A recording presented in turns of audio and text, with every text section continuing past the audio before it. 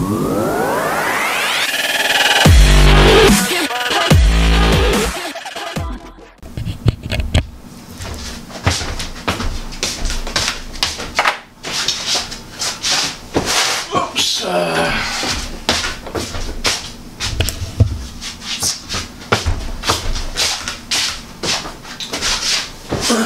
Hello all you hardcore boxing fans out there, how are you doing?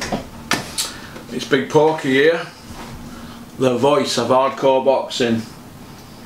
Now, I'm not in Rotherham at my office today, I'm in Sheffield at Dennis's office while he's in China at the IBF convention.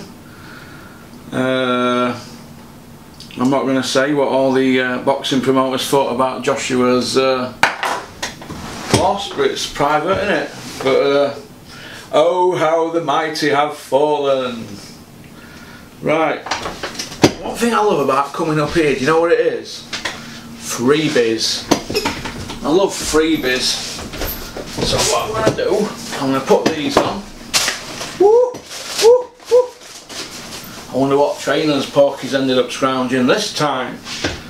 And I'm going to do a video regarding the weekend's events. And we'll have a chat about boxing, and we'll do a little bit about Dennis's show on July the 5th, which is 4 week this Friday, so it's all looking good.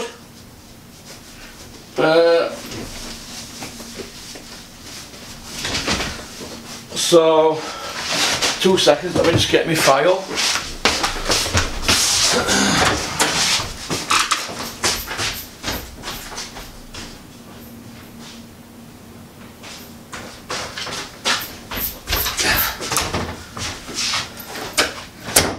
Sorry about that.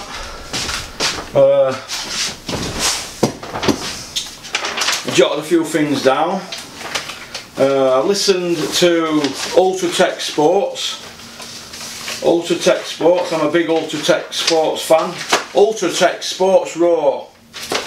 I like Ultratech, I like the New Age Podfather, massive fan of that, and I like shout out to New Age Pod, at the New Age Pod, Terry Chappendama, Andy and Martin. I like Boxing Asylum, all them boys. Shout out Smido, Ozzy Smith, Steve Wellings, Tommy the Guru Allen. Is Tommy still on there? All them boys, Andy Patterson, all good boxing people. Dave the Hater Lowback, I like him, I think he's funny. They all bring different things to the table, don't they? If there's any I've missed, I do apologise. Aha! Right. Here we go, boys and girls. Here we go. Well, that many things. If you put the time into your channels, all you people out there who are wanting to do a YouTube channel, my advice is you've got to put your time in. I try and put 4 hours in a day, but I have other things to do. But lately it's been coming more and more. It's been becoming like 16 hours because I want to give it a big push, because we've got a few things lined up now. People can say, ah, Porky, you're bullshitting, you're bullshitting. I don't bullshit about my channel, but people are going to see what's happening in the next couple of months, and it's all looking good, isn't it? It's all pointing towards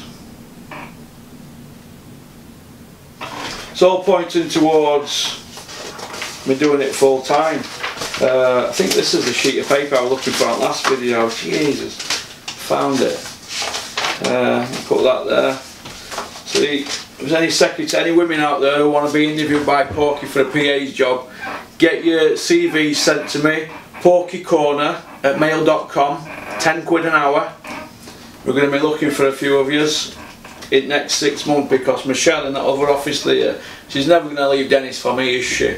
So, Dennis won't be able to cope without her. Right. Here we go. There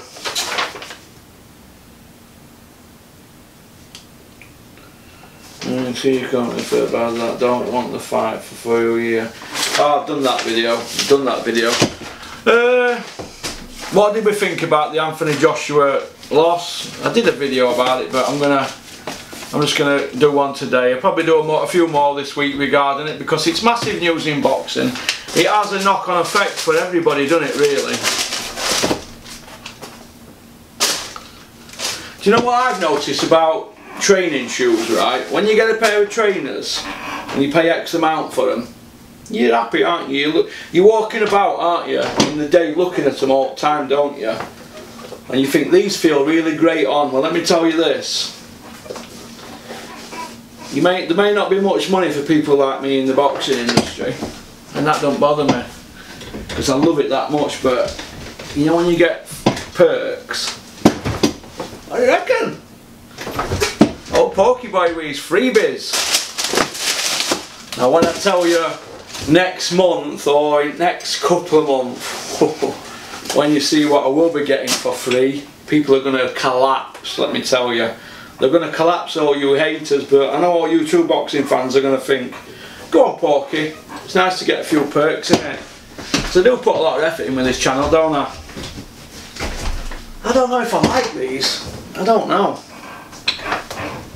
I don't know if these trainers are me. No, I don't think they are. But I'll take them anyway. It's like something out of Starsky and Hutch. It's like Starsky and Hutch, isn't it? They used to wear these, didn't he? Or Starsky used to wear a pair of these, didn't he? Oh, I don't know. I don't know if these are me. I don't know if these trainers are me, to be honest. Let's see if we can get them on here.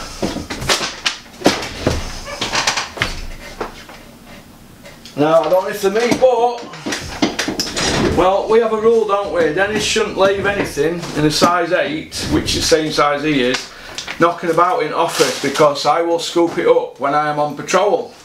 So Den, thanks for your trainers.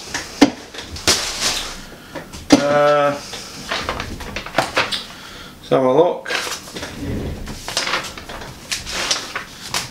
But it's all looking good. Right, Dillian White, Tyson Fury. That's not going to happen, is it? Not going to happen, that. Tyson says things for effect, doesn't he? But right, we're all in order now. We're good to go. And action! Hello, all you hardcore boxing fans out there. How are you doing? Shout out to Helen at Ireland, from Irish Radio. Nice to speak with you at the weekend. Shout out to my mate Steve Rafe, film producer, boxing promoter. Yes, Steve, I will do a podcast with you, and I will come up and see you in Newcastle. Then I'll go see my pal Raymond in Hartlepool or in Glen McCrory. He's up there, and we'll have a night out. So yes, Steve, I will do the podcast thing with you, and anything to get our channel out there and talk boxing with a good boxing man. So thank you very much, Steve, for the offer. Right, we're going to call this video The Inquest. Right, now when you get beat up, I mean, Joshua just didn't, it weren't a close decision, was it? I mean, he got dropped 4 times, so why would you need a rematch for that? Now when Boutte and Carl Froch fought, we all know what Carl Froch did to Boutte, don't we?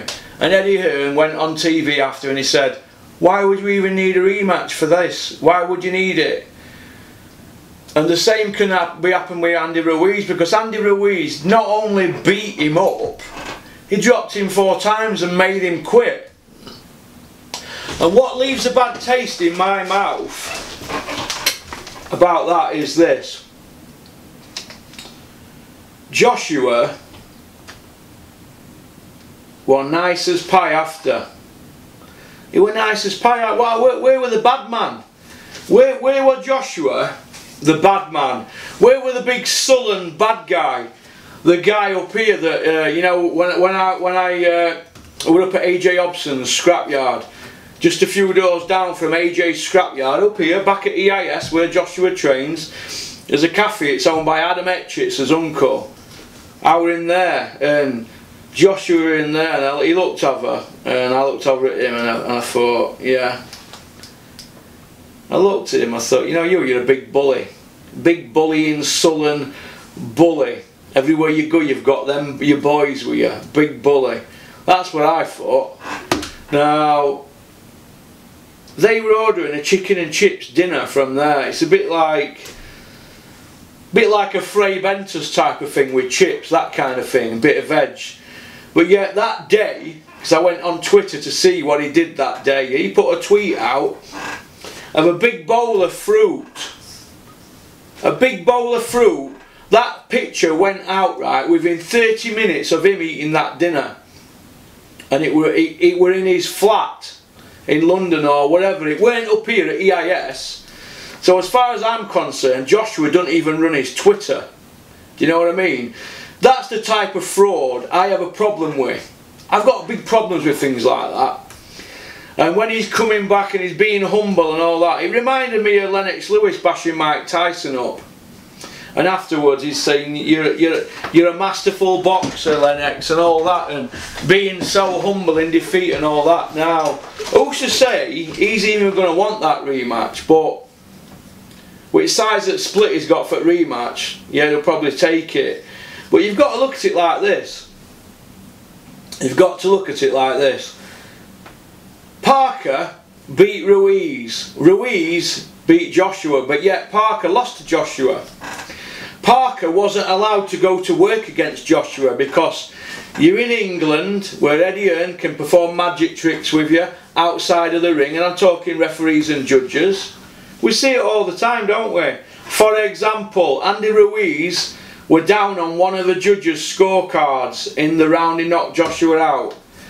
So if Joshua stays on his feet to end at fight, he wins, doesn't he, on that judge's scorecard. What the other two judges, I don't know, but you can always say that one of the judges out of the three has been got at. That's my opinion. I'm not saying it's a case of brown envelopes, but it's boxing, isn't it? They're screaming for that match in the UK, but yet I thought America were where it were at. I thought they were going to grow Joshua in America. That's the chink in the armour. That's where Joshua's dad had a go at Eddie Hearn. They didn't want to go to America. It was all Eddie Hearn's idea. He's pushed the boat out there to go to America to get the DAZN money, thinking about himself. For example, we've got bodyguards crying because they're thinking about their own self. We've got Freddie Cunningham, the manager, upset. We've got all them other little gimps who knock around with him, like Frank Smith. I'm speechless, I'm depressed. Why are they depressed? They're not in ring. We've got Clarissa Shields crying because she knows that it's now possible that she's not going to fight Savannah Marshall on a Joshua undercard. And Joshua will have been telling her, you're going to get paid, you're going to get paid, I'm going to look after you, it's my show, I run the show. They're not in control now. They're on the outside looking in. They've not got a belt. Mark my words now, in the next few months you're going to hear Eddie Hearn threaten legal action against Al Heyman. It's going to go back and forward, legal letters, they're going to have solicitors and lawyers on retainers, back and forward, back and forward, back and forward. And they're just going to grow this Ruiz rematch now. It's not Wilder Fury, it's Joshua Ruiz now. They are desperate to get Ruiz to England. And if that kid comes to England, Andy Ruiz, I'm telling you now, 50% of that support at Wembley Stadium will be for Andy Ruiz, because they're going to do their best to get them belts off Andy Ruiz. I am telling you now, sure as eggs are eggs, they're going to do their best to get them belts off that kid. A lot of people were cheering for Andy Ruiz. I was. But we haven't got a problem with Joshua itself, because it's how he's been manufactured. Joshua might be a nice guy, we don't know, do we? I don't know him.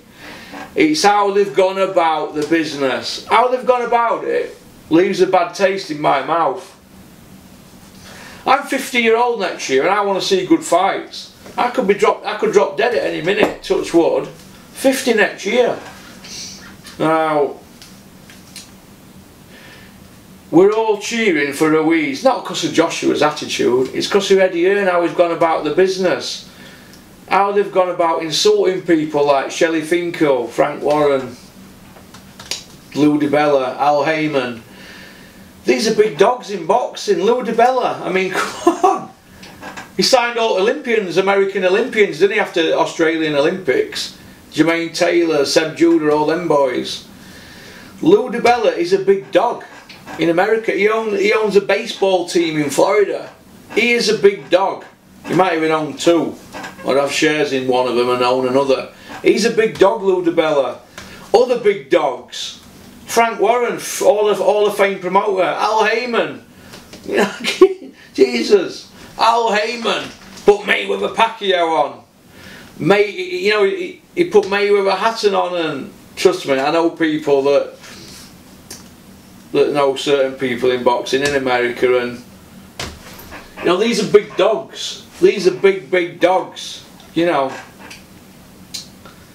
And that they are not. Shelley Finkel, God, he was Mike Tyson's manager for years. He was dealing with Bill Caton and Jim Jacobs, and you know, all them kind of people, and Custy Amato and Tyson's trainer. And look, they are big dogs, and they've got Eddie Hearn, who, let's face it, Eddie Hearn went to a private school, didn't he, in Essex, in Brentwood, with Frank Lampard, who was from Money as well.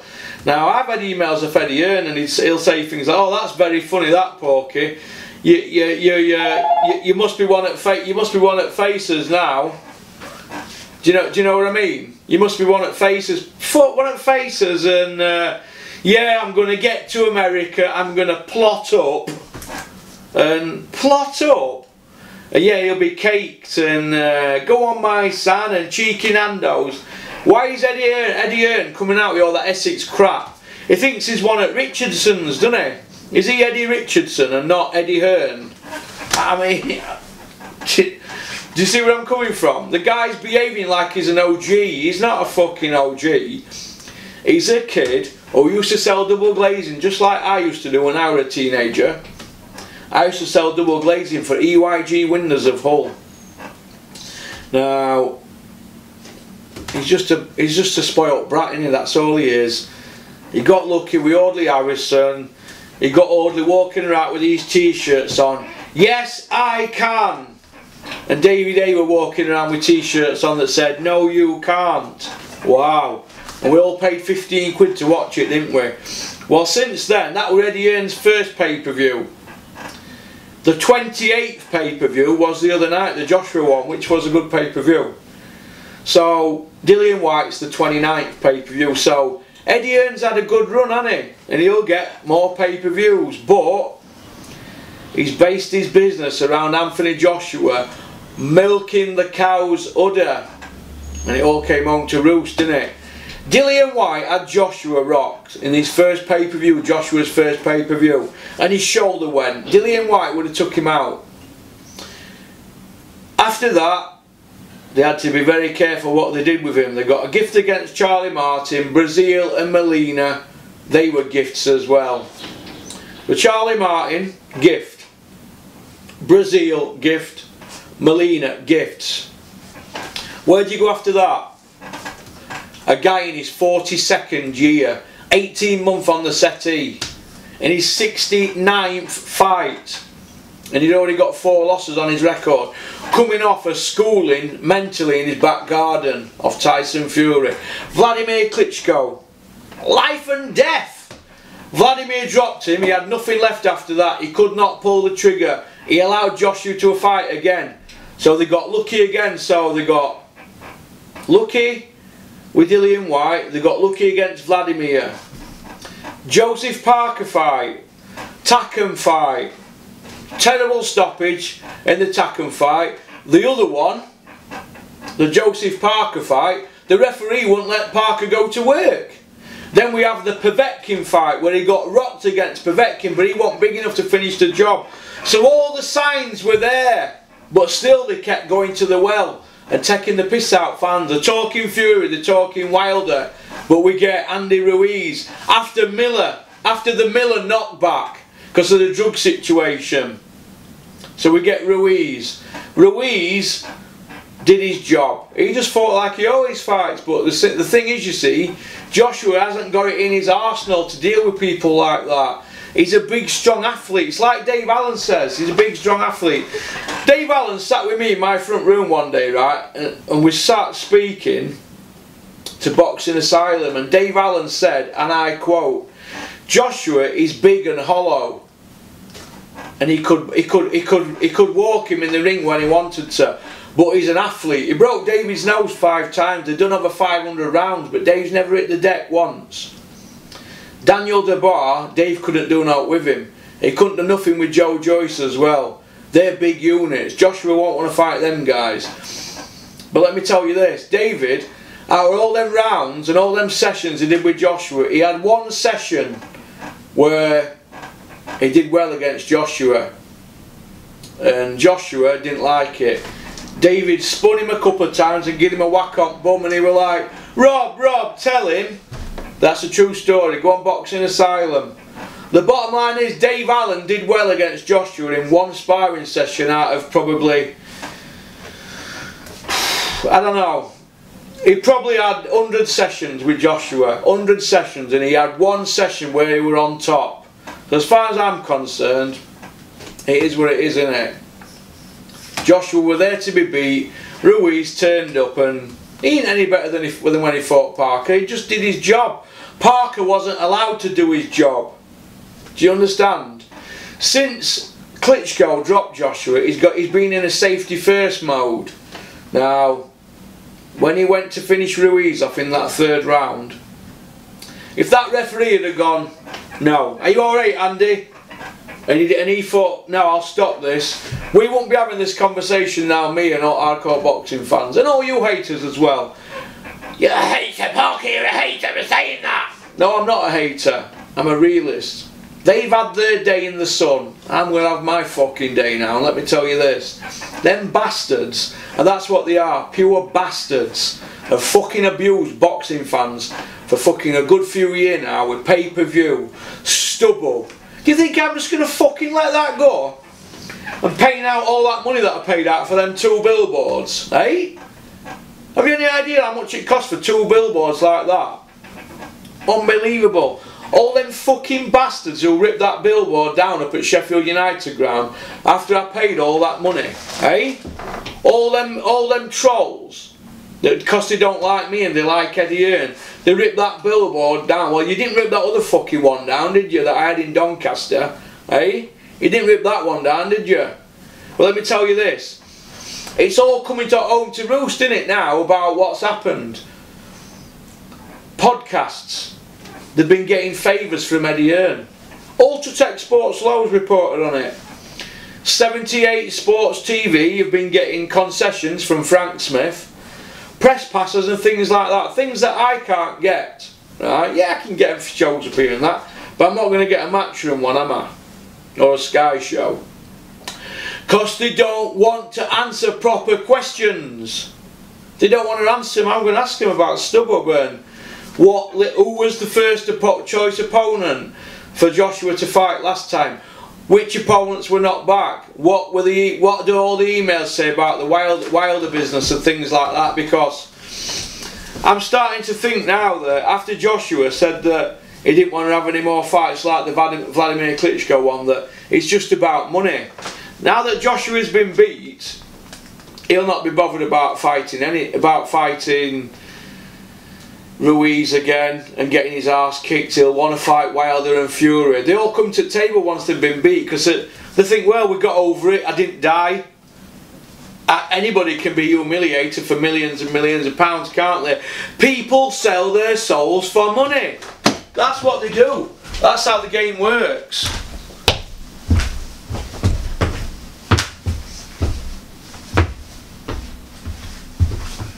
I don't know if I like the look of these trainers then, but I'm going to have them anyway. So, unlucky, don't leave them lying around in future. Right, so look how many minutes we've got left here. 5 more minutes and it needs to be turned off. Right, so that's how I look at it, right? We wouldn't be having this conversation now, would we?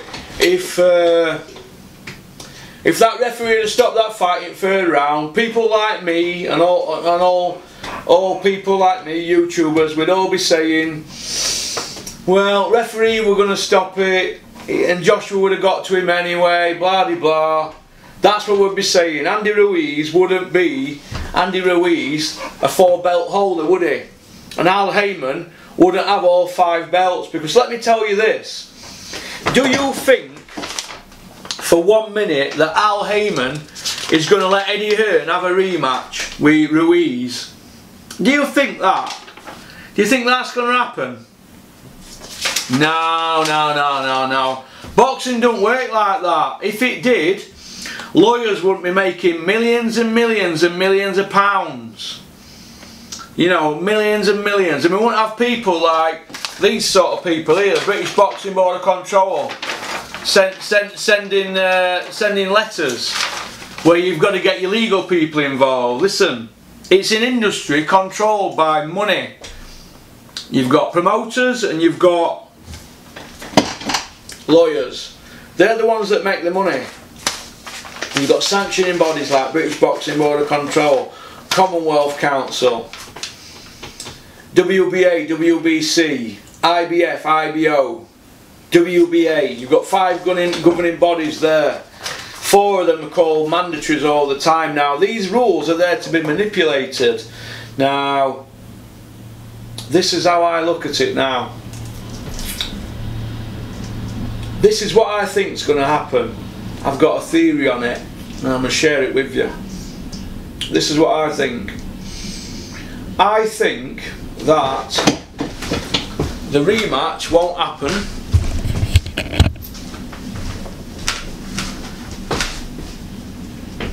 I think that it won't happen at all.